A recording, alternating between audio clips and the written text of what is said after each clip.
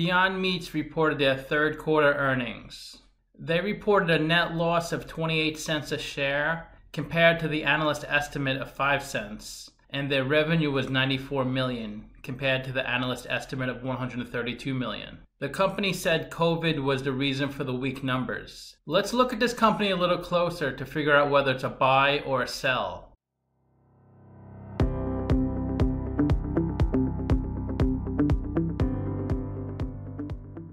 Welcome to my channel. I'm Scott, and if you want to catch my newest video, I post one every day to 8 a.m. In this video, I am going to walk you through the process of valuing Beyond Meat stock by analyzing their financial statements and dissecting their financial ratios to determine if they're a buy or a sell. Beyond Meat is a producer of plant-based meat substitutes. The company was founded in 2009. Its products are designed to emulate chicken, beef, and pork.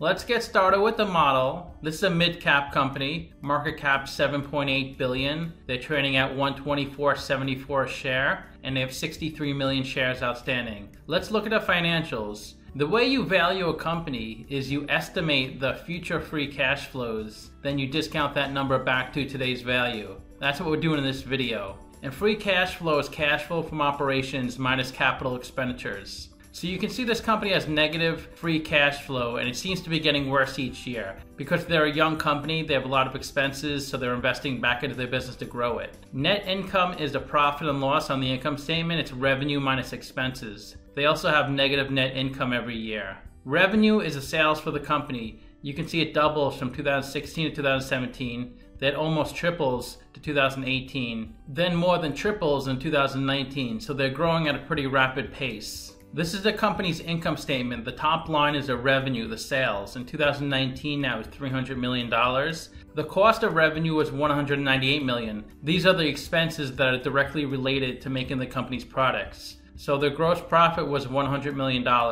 Their operating expenses were $95 million, so they only had a small gross profit of $4.4 million. But that's a good sign because in the prior years, they had negative operating income. They also have to pay interest on their debt, and they have some other expenses, so that brought their net income to negative. It doesn't look like it's going to be too long until the company starts to turn a profit. This is the company's revenues broken out different ways. The top of this chart is the revenue broken out by fresh and frozen. So you can see fresh grew quite a bit from 18 million to 306 million. That's their focus. And the frozen actually decreased from 20 million to 17.7 million. In 2017, their retail was 25 million, their restaurant and food service was 7 million. So you can see retail, they were doing much more business. But if you fast forward to 2019, it's almost even. This is the company's statement of cash flows. And the way you calculate free cash flow, it's cash flow from operations, which is on the top, minus capital expenditures. CapEx are investments in property, plant, and equipment. So the company did have negative free cash flow every year. But they're a growing business, so this is what you can expect when you're trying to grow your business and make it bigger. You need to invest back into your business through marketing, through payroll, and other ways. Also, you can see on the statement of cash flows, issuance of capital stock. Capital stock is the amount of common and preferred stock a company can issue, and that number keeps growing every year, so they're diluting their current shareholders. But this is what you have to do to grow your business. You need money either through debt or equity. Let's look at the capital structure. $31 million of debt, $384 million of equity. They pay about 10% interest on their debt, and only 8% of their capital structure is debt, which means 92% is equity. And cost of equity is 8.69%. And to calculate cost of equity, we use a capital asset pricing model. And part of the CAPM formula is the beta. That's how volatile the stock is relative to the market. And their beta is 0.83, so the stock moves less than the market, so it's less volatile than the market. And their WACC is 8.78%, which is a blend of the cost of debt and cost of equity. And that's a discount rate we're going to apply to the future cash flows. We estimated 4 years of future free cash flows. We also estimated terminal value, which is all cash flows past year 4, that's $13 billion. We discounted those numbers back to today using the weighted average cost of capital. We get a value of the company of $9.3 billion. We divide that by 63 million shares. And we get a calculated stock price of $149. They're trading at $125, so they're trading at a 16% discount. It's a buy according to the model. Simply Wall Street values them at about $120, so they're saying the stock is overvalued. They're saying it's a sell. To run a discounted cash flow model, you look at the prior financial information and then extrapolate that out into the future. If I did that with a normal discounted cash flow model, the value would be negative because they report negative free cash flow and negative net income. And you can't have a negative stock price. The way I valued this company is I looked at what the average analyst estimated for their future free cash flows. And then I looked at their financials and their competitors' financials and adjusted the analyst's free cash flows as I saw fit.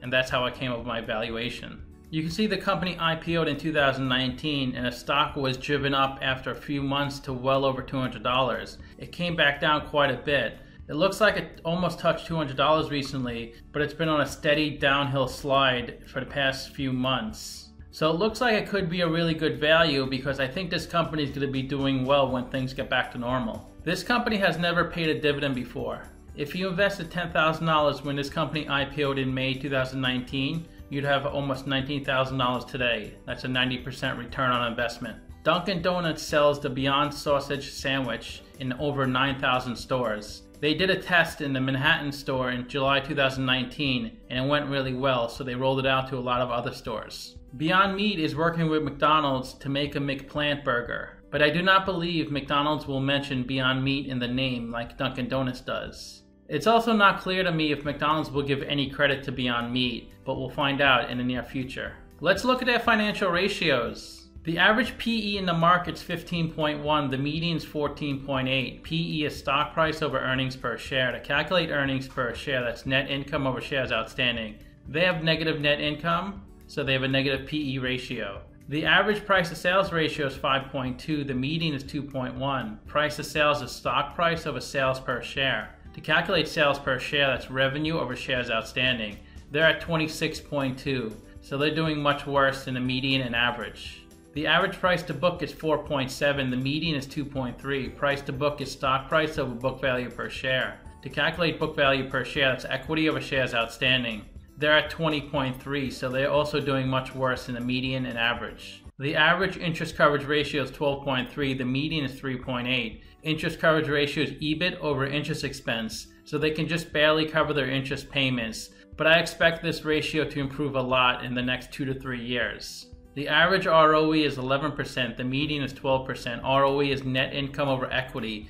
They have negative net income, so they have negative ROE.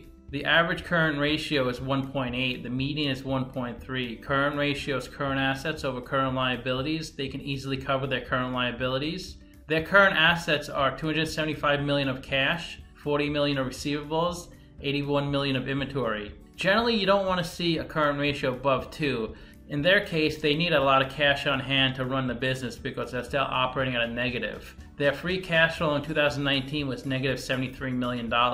So they could last almost 4 years just with the cash they have on their balance sheet. The best way to look at ratios is to compare them to similar companies. I've done videos on Conagra, General Mills, Hormel, Kellogg, Kraft, and Simply Good Foods, all in the same industry as Beyond Meat. And if Beyond Meat has a number in red, they're worse than the average. If they have a number in green, they're better than the average. So they're worse in PE and price to sales and price to book. They do have the highest current ratio of all the companies. They're much lower in debt than average. Average is 37%. They're only 8%, so they have a lot of room to borrow. Their market cap is lower than average, and they don't pay a dividend. Most companies in this industry do pay a dividend. So to summarize, I have them trading at a 16% discount because I see amazing growth for this company when COVID passes. Their ratios and financials look a bit weak.